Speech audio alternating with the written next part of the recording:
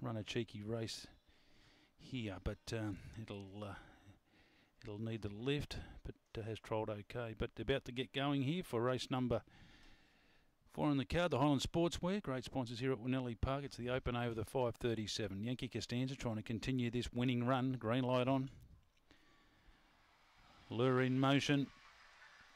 And they're set to go.